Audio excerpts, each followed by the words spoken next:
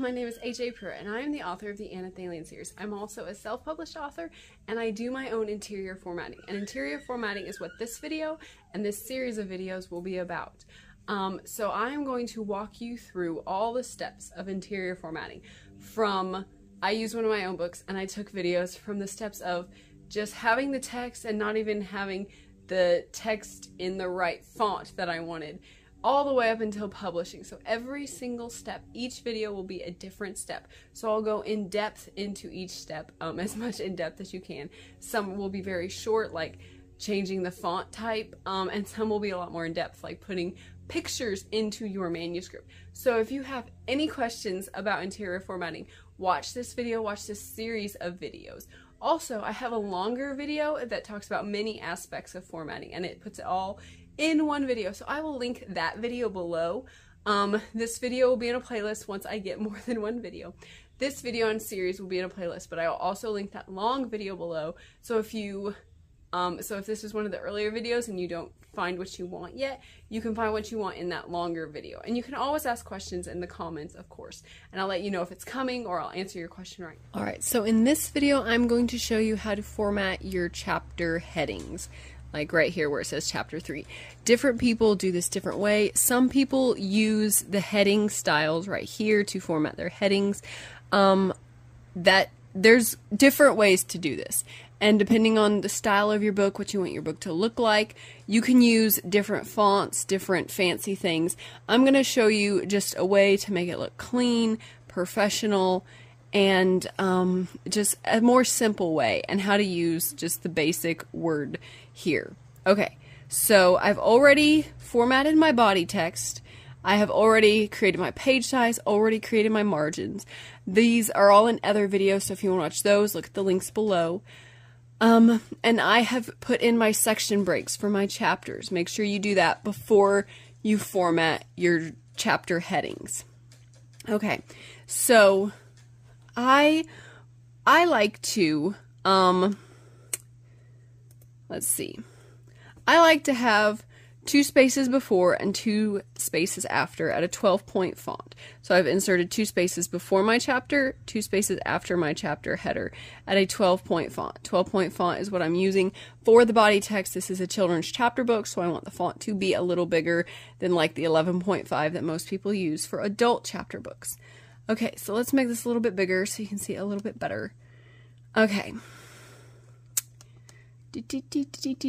Okay, here we are at the top of the page. Usually I have an illustration. In my chapter books that I have created, I usually have an illustration. And they put the chapter header, like, further down on the page. And so I may go back and decide I want it farther down on the page. And also, the author I'm co-authoring with this, we've decided we want a small illustration, and so we may insert that too, and that may put it farther down on the page. And typically you do want it farther down on the page than just 2 spaces. But I would usually put my illustration here, put 2 spaces, my chapter title, 2 more spaces, start the body text. But here I'm just going to show you how to format this right here. I'm not telling you where to put it or anything. So that's what this video is. Let's get to it. Okay. You want to highlight that, and you're going to go up here to this little thing that has a capital A, lowercase a, and you want it all uppercase.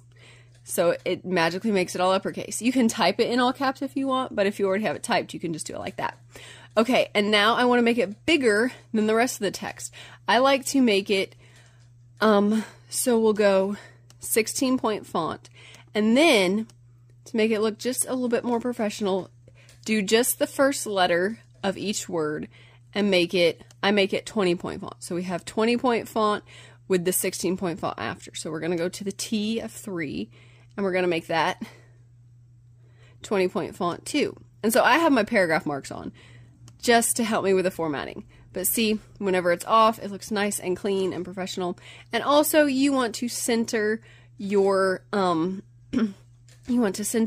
chapter heading, so it looks like it's in the middle, like chapter headings are. Okay, and you can name your chapter. You don't have to name it chapter 3. Some people just leave it chapter 3. Some people do a number. Like I said, people do this so many different ways, but if you just want a nice, clean, professional look to a written out chapter title, that is how you can do it. And make sure if you do it like this here, you do it like for your table of contents, you do it when you have your author note. Keep the sizing, keep the font consistent, keep it all consistent. That's the most important thing for you to remember whenever you're doing your chapter headings or section headings, that you keep it consistent. Okay, so that's all I'm going to show you in this video.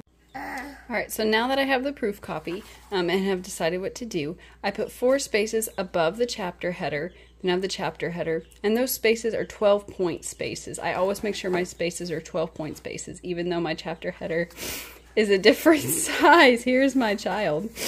Okay, so 4 12-point spaces, the header, 1 space, the small illustration, and then 1 more space. And I suppose remember, this is part of a series. Please check the playlist to see if you need any other help with any other aspect of formatting, and there's that longer video that you can look at that will be in the description below.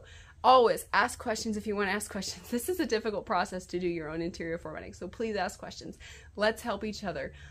Please comment, please like this video, please subscribe to my channel, please share this video and this playlist with others so they can find it too and have help too, and thank you very much for watching. Bye! If you want to know more about Anna Thalian or H.A. Pruitt, please follow me on Instagram at H.A. Pruitt. You can find me on Amazon as an Amazon author, H.A. Pruitt.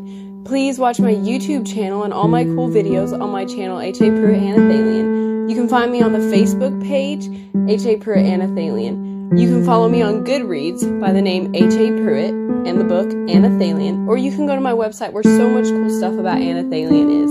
The website is hapruitt.com.